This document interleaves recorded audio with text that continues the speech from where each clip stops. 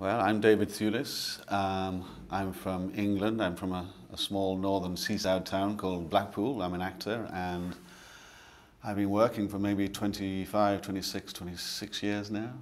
And my most recent film is Luc Besson's The Lady, the story of Aung San Suu Kyi and her husband Michael Aris, who I play.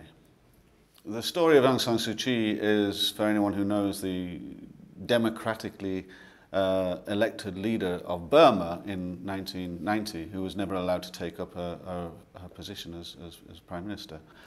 And she was married to Michael Aris, who was head of Tibetan Studies at Oxford University. It's really a love story, I suppose, rather than a biopic of her political activities, in so much that when Suu Kyi was under house arrest, Michael was dying of cancer and was not allowed to visit her in Rangoon, nor was she allowed to leave. We were obviously not allowed to shoot in Burma for obvious reasons, and we shot under great secrecy in Bangkok. We weren't allowed to tell anyone, our closest friends back home, what exactly we were doing. We had to lie at customs to get into the country for what reason we were making a film. We had to lie about the title of the film.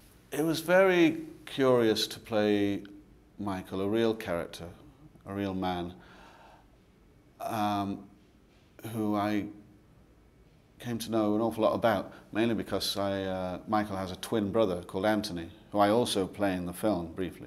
Anthony and Michael had quite extraordinary voices, and I was rather nervous about adopting this tone of speaking, because it sounds really quite eccentric and anachronistic in this day and age. But I thought, well, you know, they really do speak in this way. His voice, it goes up very high sometimes and then comes very, very low like this.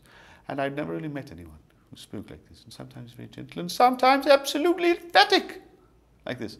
And so I didn't want to caricature the Aris family, but it seems such a wonderful thing to latch onto, to try and capture this character. I studied psychology and English literature and language, but I'd really done the drama as a recreational activity to take away from the gravity of the other subjects. But I started to get work quite quickly, and then I realised, oh my God, I'm an actor then, and it's you know, I'm glad I am, because rock stars have a much shorter life.